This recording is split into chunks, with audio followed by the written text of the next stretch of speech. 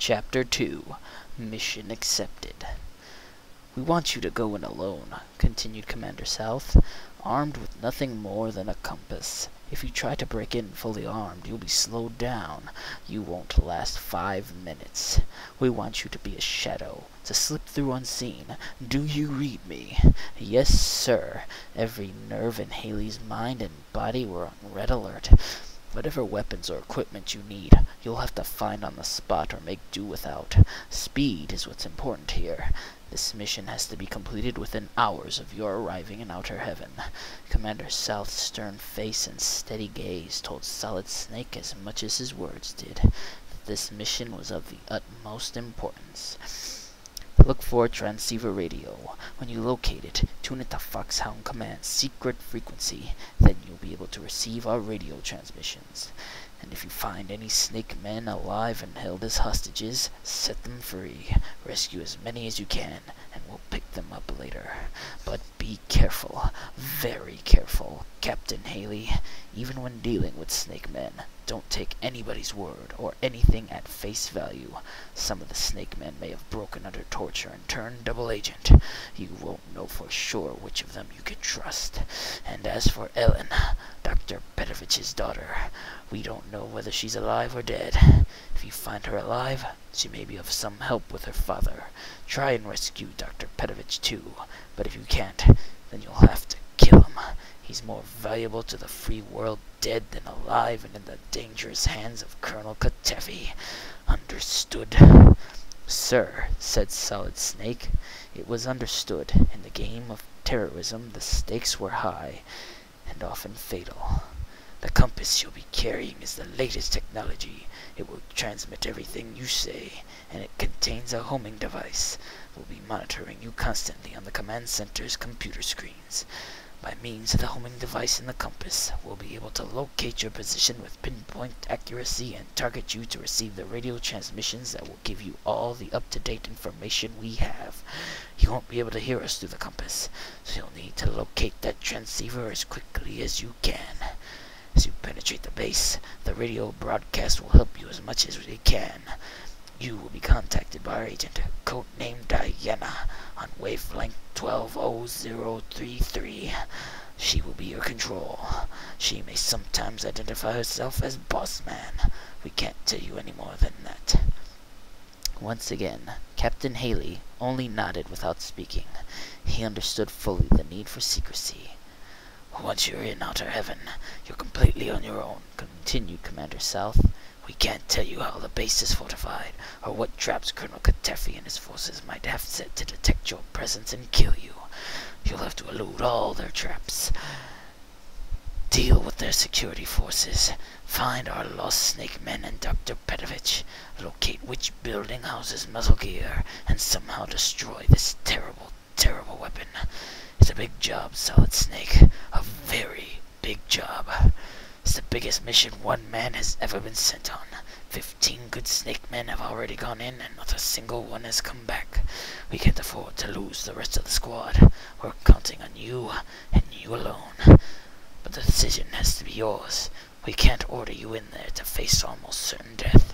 Will you do it, knowing the one chance in a million you have of coming out alive?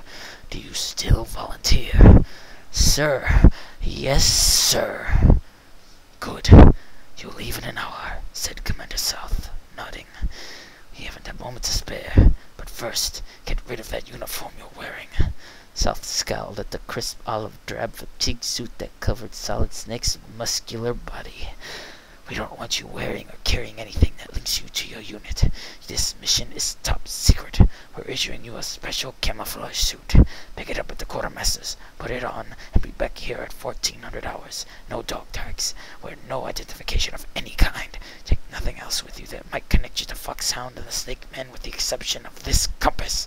Is that clearly understood?" "Nothing." "Yes, sir." Justin saluted snappily, turned on his heel, and marched out the door. And as that door to the command center closed behind Halley, Commander South sighed deeply and rubbed his hand over his brow. "Do you think he bought it?" asked General West softly. "Halley? He'll do as he's ordered. He's the best of the snake men. I hate to lose him. He's highly trained and qualified. It galls me to have to sacrifice Solid Snake, but that's the way it has to be if we're to stop this madman Taffy and his new infernal deadly weapon, Metal Gear. Tell me about the Snake Men. Who are they? For a fraction of a second, South hesitated. This information on the squad was highly classified, top secret, but West was his new second-in-command, and therefore entitled to be brief. Codename Snake Men is a unit that doesn't officially exist.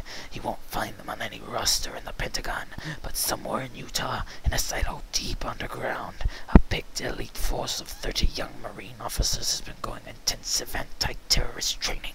It's a different kind of training from anything you've ever imagined, West. In what way? General West asked curiously. In addition to being chosen for their courage, their intelligence and loyalty, for their incredible physical stamina and coordination, the Snake Men have been taught to survive with their bare hands. They've learned to create equipment and weapons out of nothing more than a hostile terrain. Any kind of terrain, from big city to deepest jungle to driest desert.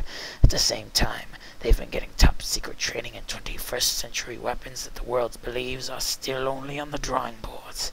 I'm proud to say that our Snake Men are trained to handle virtually anything. But, most important of all, this unit has been selected for their intelligence and swiftness of mind. The Snake Men have been trained to use their brains, to outthink their opposition, to project themselves into the actual mindsets of the enemy, so that they can strike first, just like the snake for which they are named. Snake Men use their brains before their guns in any situation, even when it threatens their own lives. Yet they obey without thought or question the orders of a superior officer. In a world filled with warfare and terrorism, where space-age technology has made the destruction of Earth more than a possibility, the Snake Men have been chosen to be its saviors. And Halley? As I said, Justin Halley is the best of the Snake Men. He'll be almost impossible to replace, but we have no choice. Metal Gear is the most serious threat to democracy we've ever been up against. It is a weapon of unlimited potential for destruction. The future of the free world depends on our finding it and destroying it. If you're going to use Solid Snake as a diversion device, then why did you give him the compass? Prompted West. It's a phony. It's just an ordinary government-issue compass. Nothing special about it. It's just something for Halley to hang on to, but we will definitely be tracking him. The real homing device is a microscopic electronic unit sewed into the left sleeve of his new camouflage suit. That way Jennifer can pinpoint him for radio transmission. Jennifer, you told Halley Diana would be transmitting over the radio. Commander South chewed at his lip. Jennifer will also be transmitting, but Solid Snake won't actually pick up her signals because she'll be on a different frequency. He'll get Diana's instead, and she'll lead him around with false clues for as long as possible, so that we can buy a little time to set up the real raid. So Halley is to be used as nothing more than a decoy? General West looked puzzled. I'm afraid so. We're sending him in to create a diversion, a smokescreen. Then the real attack by a full forces of Foxhound Command can take Colonel Taffy by surprise, catch him off guard, defeat him, disarm Metal Gear, save as many of us Snake Men as are still alive, and rescue Dr. Petovich and his daughter. The commander smiled very sadly, and West could see the pain in his eyes. It was obvious that Commander South hated the deception of being forced to practice on his Marine captain, Justin Halley. Captain Halley, Solid Snake, is brave and loyal and very fast on his feet. Most of all, he's logical and quick-thinking. Of all the Snake Men we have left, he'll buy us the most time. So what you're saying is that Captain Halley is expendable? Asked West. Commander South sighed hopelessly.